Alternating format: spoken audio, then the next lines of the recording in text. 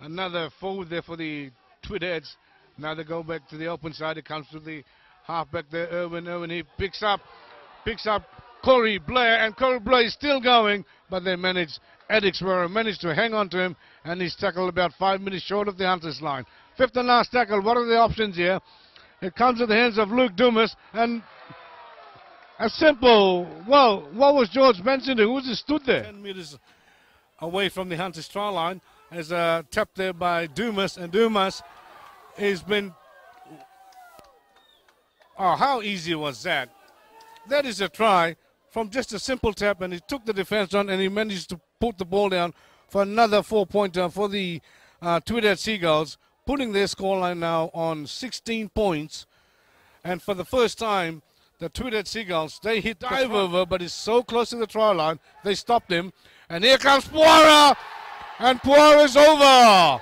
Yes, he's grounded the ball to the referee's liking, and the little general, Puara, Waltoa Puara, he's crossed over for the Hunters, and now he has leveled the scores at 16 all with the 5 minutes short of the Hunters try line.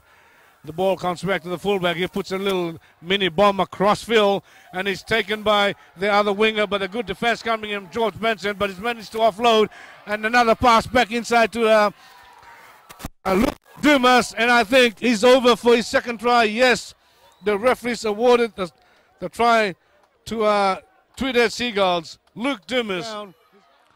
Still about 3 minutes away. Comes to Laka. Short pass to Minoga, and Minoga is over. The raging bull for the SB Hunters, William Minoga, has crossed over for the Hunters. For the try line, and they're tackling. Fifth and last tackle coming in for the Hunters.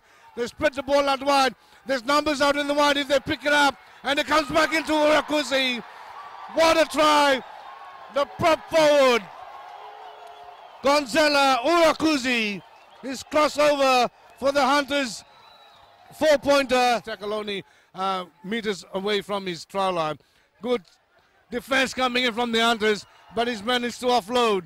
Otherwise, he would have been pushed out into touch. And Dionaye, he puts Anderson now right down to the deck, and the balls come loose. Has picked up by Puara. Referee says play on, and one more pass, and they should go and score. One more pass, and they should score. And over to the skipper, Israel Eliab. From the Hunters. Comes back now to Burgess, and Burgess puts a little grubber kick in. Oh, what happened there? It missed every Hunter player, but I think it's gone over the dead ball line. Oh, has he scored? Melbourne. It's full time anyway. Full time, Soren's gone. A little chip kick there by the Seagulls, and no Hunters back there to pick it up. It's now with the lock forward. Now he's managed to, well, it's a drop ball anyway.